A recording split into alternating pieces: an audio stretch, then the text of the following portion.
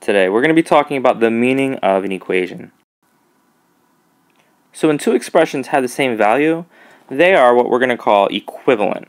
So here I see we have 9 and 9. Are these the same? They sure are. They're equivalent. This is an equation. Let's look at the second one.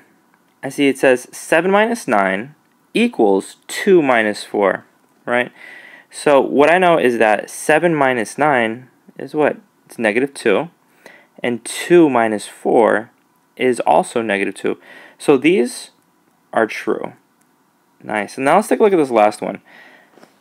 12 minus 3 equals 4. Is that the case? Well, I'm not really sure. 12 minus 3 is 9.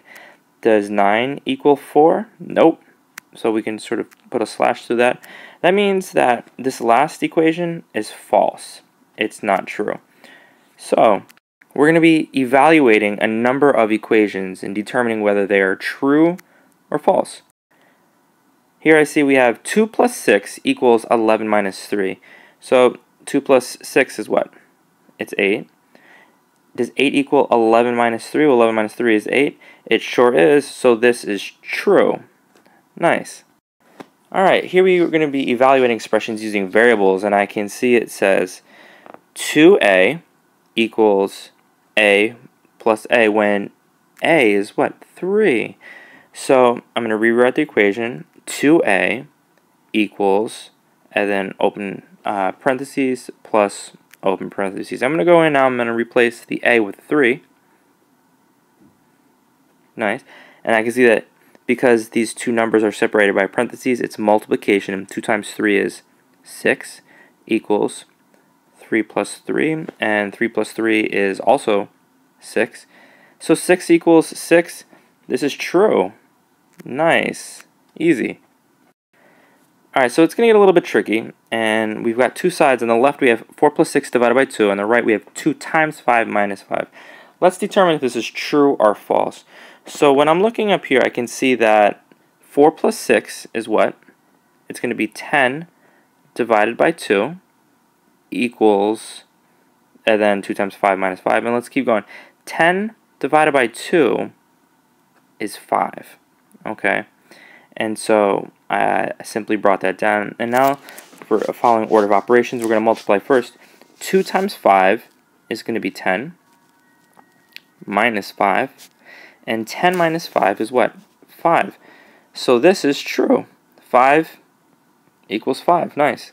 And let's take a look at this next one. So here we have 3x plus 4 equals 4x. I'm going to rewrite this equation. 3 open parentheses plus 4 equals 4 open parentheses. And it says when x is 5. Alright, so x equals 5. I'm going to simply pop those in there. And 3 times 5 is 15 plus 4.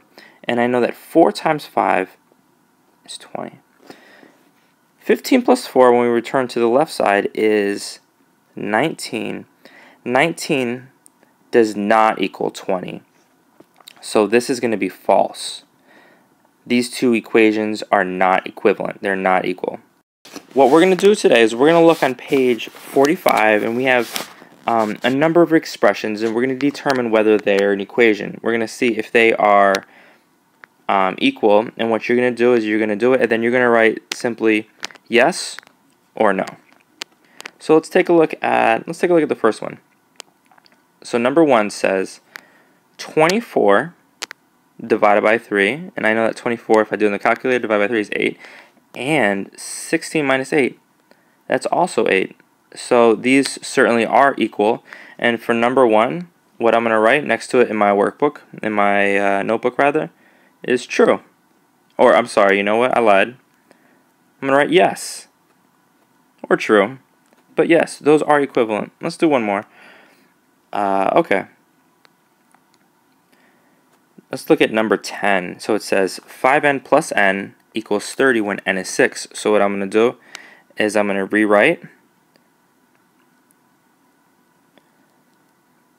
Okay, so it says n is 6. I'm going to pop that in there on both sides. So 5 times 6 is 30 plus 6 is 36.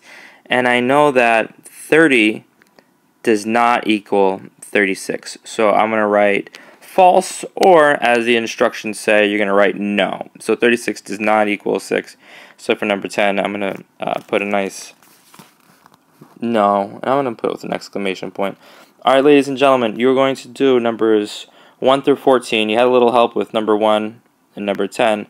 When you're done, we're going to do the cooperative learning with a partner. You're going to tackle 15 and 16. I cannot wait to see your work. Please let me know if you have any questions. Good luck.